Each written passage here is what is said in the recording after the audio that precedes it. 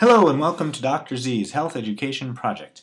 In this video, I'd like to talk to you about the treatment of retinal vein occlusions. Retinal vein occlusions result in bleeding and swelling in the retina and sometimes damage to the blood circulation of the retina. So, as with any condition in life, you have several options if you've had a retinal vein occlusion. Option number 1, do nothing. And for some retinal vein occlusions, those that are mild, sometimes those that are branch retinal vein occlusions, doing nothing is a reasonable option. Some retinal vein occlusions will heal themselves and improve on their own. So doing nothing is an option. And you should ask your doctor to decide if doing nothing is a reasonable option for your particular retinal vein occlusion. Unfortunately, for many retinal vein occlusions, there is bleeding and swelling in the retina that causes blurriness and loss of the vision, and doing nothing results in further harm to the vision. So for those patients, treatment is necessary.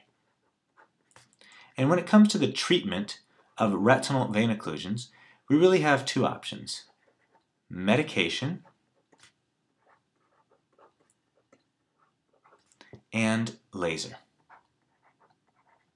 There are pros and cons, advantages and disadvantages to both of these forms of treatment. When it comes to medication, there are a couple different options. We have Avastin, which is also used for the treatment of macular degeneration. We have Lucentis, also used for the treatment of macular degeneration. And we have steroids. And there are two different kinds of steroids. I'm not going to get into that. But injecting steroids into the eye is also a medical option.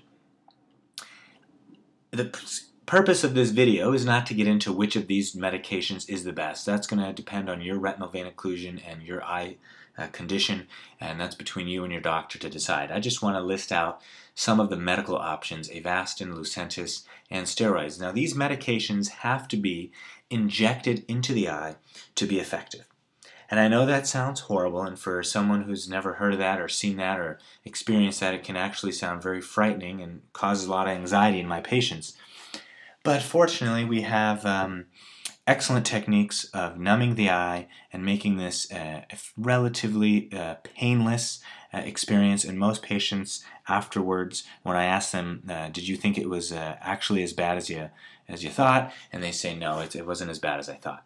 So the benefit of injecting medication into the eye is it can act quickly, it's very powerful, and many patients who receive these medications improve their vision. In fact, some recent studies have shown that patients getting some of these drugs, about 40% of the patients will actually notice significant improvement in their vision.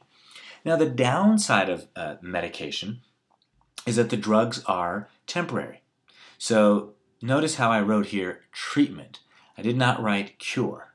So these medications, as well as even laser, and I'll put this in parentheses, are treatments, not a cure.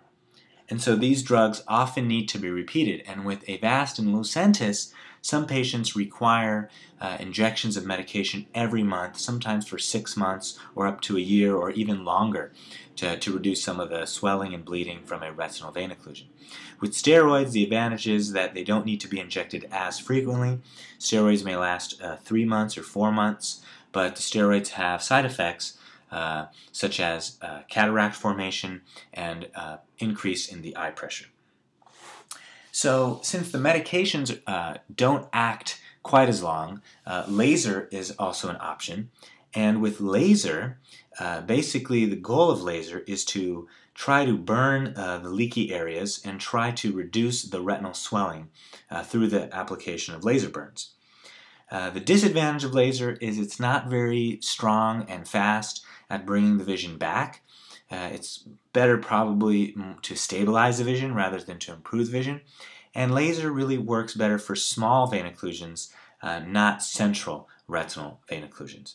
So laser is more of a longer acting treatment. Medication is more of a shorter acting.